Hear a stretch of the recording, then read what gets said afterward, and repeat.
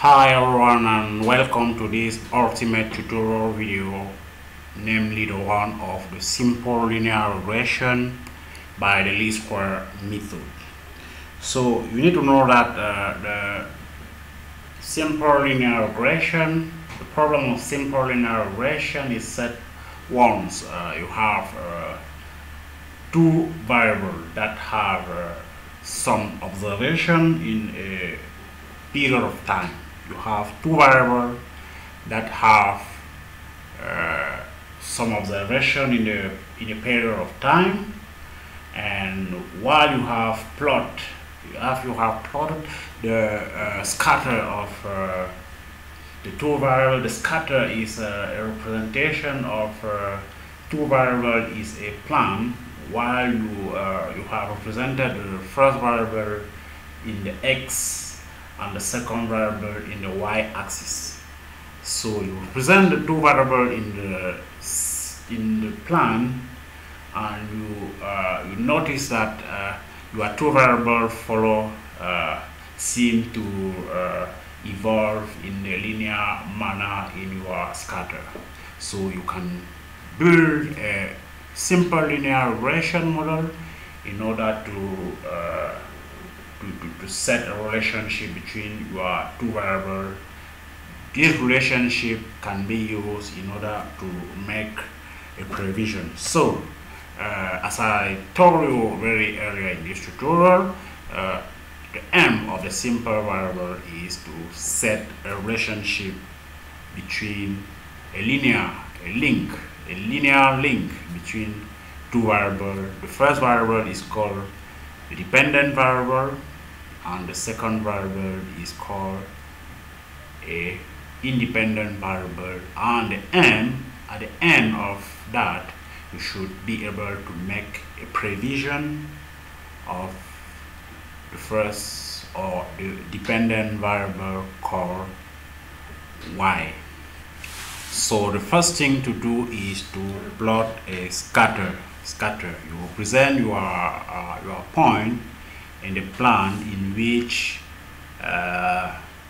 in your x-axis you represent your independent variable, and your y-axis you represent your dependent variable. While your scatter seem to evolve in a linear manner, you can try a linear regression in order to check some property later.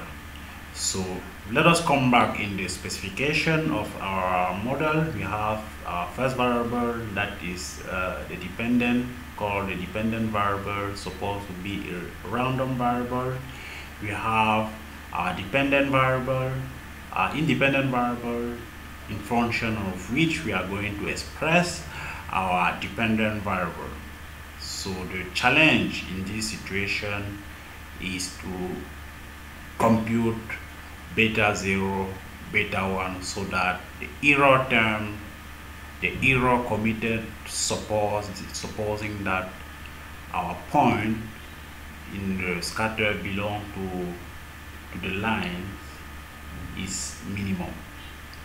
So we need to minimize the square of error in the least square method. So let us move to the representation of a geometric representation of the situation. So as I told you earlier,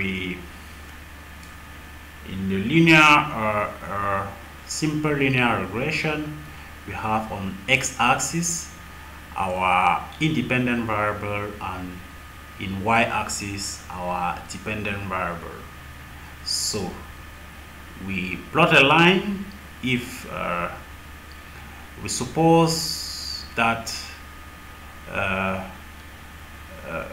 our point in the least square method, we need to plot, we want to plot a line in which our point on the scatter will be as closer as possible to the line. So while we have supposed that our point belong uh, to a line, we commit a mistake, and the error committed is the difference between a real realization of our dependent variable and what could have been a realization of our dependent variable. Is we have supposed that our point of abscissa x belong to the line. So the error is the difference between the actual realization of dependent variable and what could have been the independent variable if the point of x I have, if you have supposed that the point of x I belong to the line.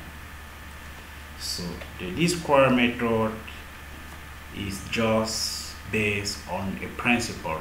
First of all, we suppose that we have n couple of observation, x1, y1, x2, y2, and so on to xn, yn that have been observed on our two variables. So while we have supposed that our two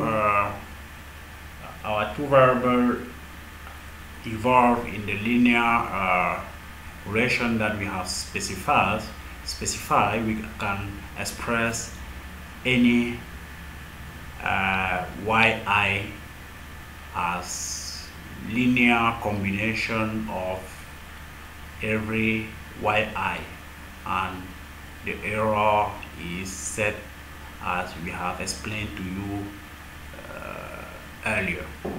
So the least square method is based on the principle that we have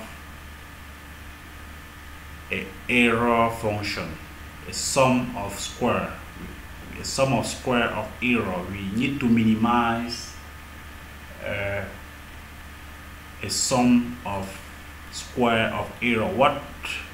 Why the square of error? Because while we have compute the square, we obtain a mathematical relationship that is very easy to manipulate and is very easy to find a minimum point. So to set a minimum point, we in the quadratic function of two variables, our variable here are beta 0 and beta 1.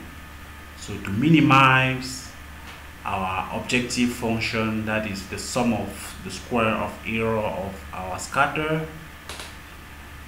we minimize by annulling a partial derivative of our function.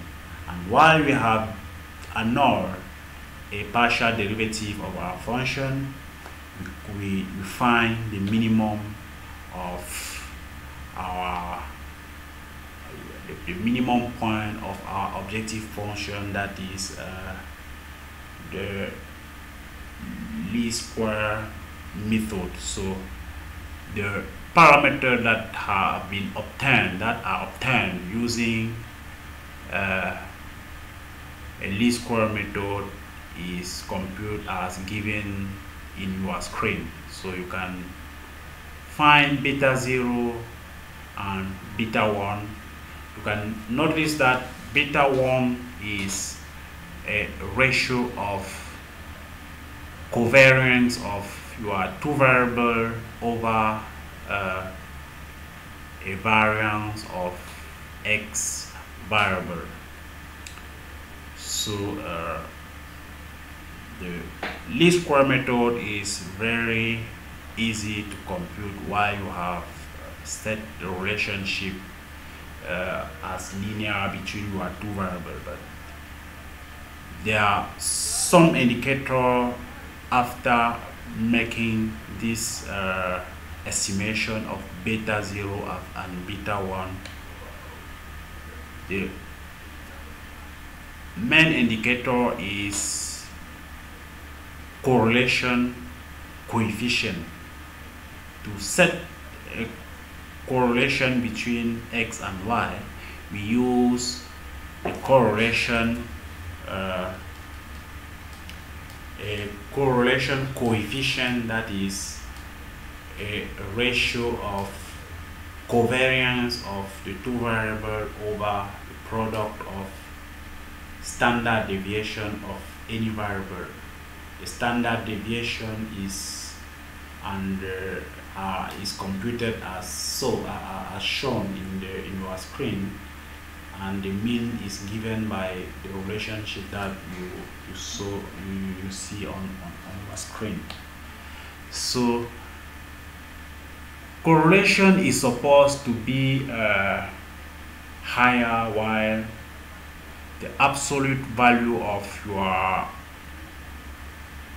correlation coefficient is closer to 1. So while the absolute value of your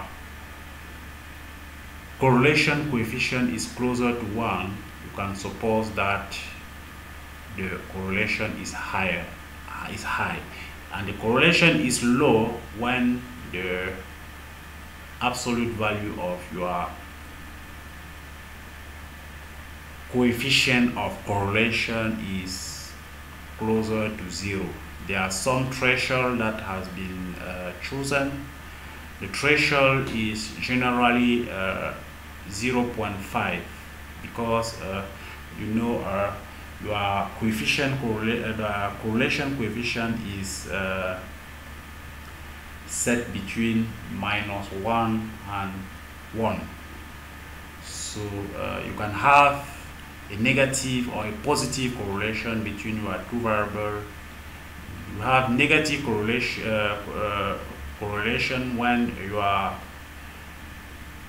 coefficient of correlation is negative, and positive correlation when this coefficient is possible.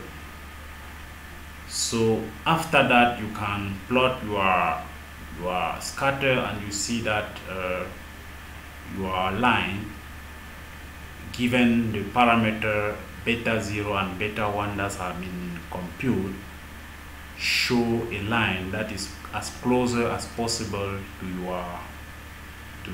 your point on the scatter. So if you took the example of blood pressure and age, we can set, for example, in a sample of children, the relation between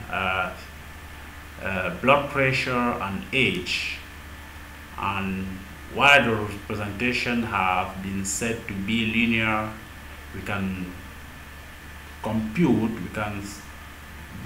a linear regression in order to express tension in blood pressure in function of the age, so that given the age of a children, we can guess what's the blood pressure of children.